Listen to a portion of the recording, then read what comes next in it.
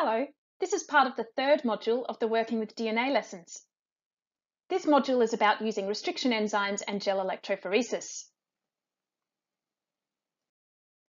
This is the second presentation in Module 3. Ideally, if you're here, you've already been through Presentation A and you are working through Booklet 3. The learning intention of this presentation is to analyse and interpret evidence about DNA to draw conclusions about the success of making recombinant DNA. By the end of the presentation, you should be able to describe the purpose of gel electrophoresis, apply understanding of restriction enzymes and gel electrophoresis to the analysis of plasmid DNA, and you should be able to interpret DNA profiles from gel electrophoresis.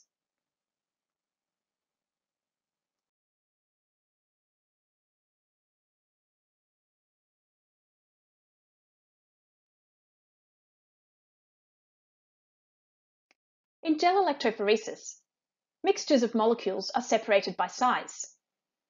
To do this, samples are loaded into a gel, which is essentially just a rectangular prism-shaped jelly. For separating DNA, the gel is made of a substance called agarose. As you can see in the photo on the left, electricity is applied to the gel. DNA, which is negatively charged due to the phosphate sugar backbone, will move through the gel from the negative electrode to the positive electrode. However, the pieces of DNA will not move at the same speed. Larger pieces of DNA will move much slower, so will remain close to the top of the gel. Smaller fragments of DNA will move faster and end up nearer the bottom of the gel. In the diagram on the right, you can see that 7 different samples have been loaded onto the gel.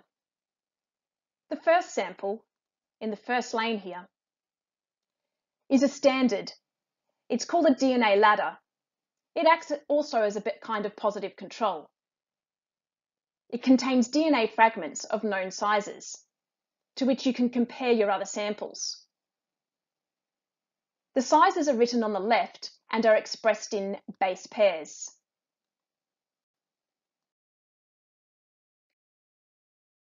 After a recombinant plasmid is made, we need to always check that the gene of interest was inserted correctly.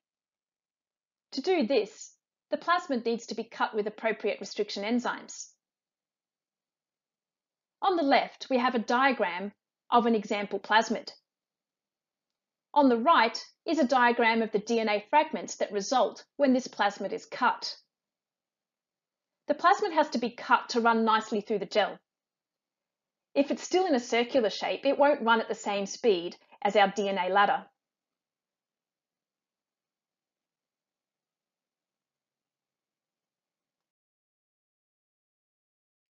Can you use the evidence in the gel diagram on the right to draw a conclusion about which sample was cut with EcoR1 enzyme and which sample was cut with the Hind3 enzyme? Now, if we look at the gel, sample A has been cut once, creating a linear piece of DNA that is 4,070 base pairs long. Therefore, it was cut with Hind3.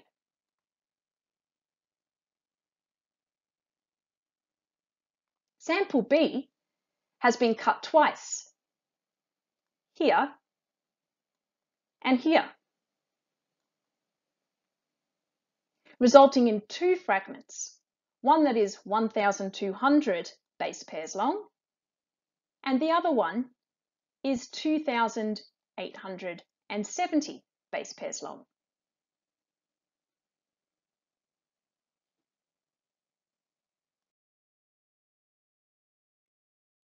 Note that DNA fragment length is not the only variable in the DNA fragments. Mass of DNA can also vary. In lane 1 on the gel diagram here, which is a standard DNA ladder, you can see that the 3 kilobase pair fragment of DNA appears brighter than some of the others. This means that there is more of it. It has greater mass compared to some of the other sized fragments.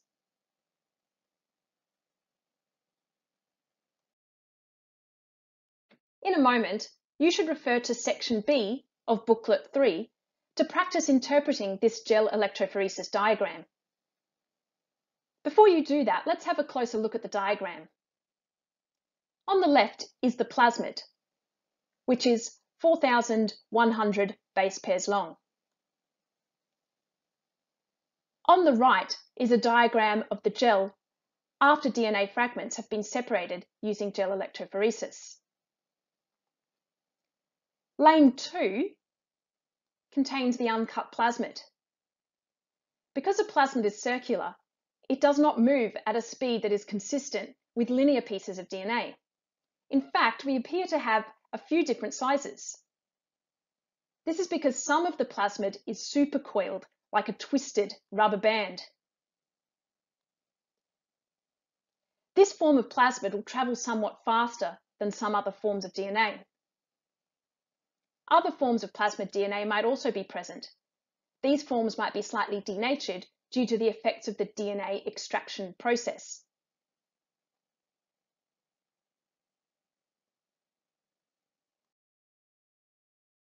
Please pause and work on Part B of Booklet 3. Part C of the booklet gives you the chance to make predictions about the possible results that you might get when working with the pGlow plasmid at SparkEd. Have a go with this section by yourself and let us know if you have any questions.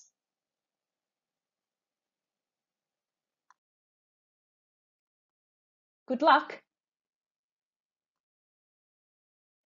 Congratulations on getting through the Working with DNA modules. Again, if you have any questions, please email us at SparkEd.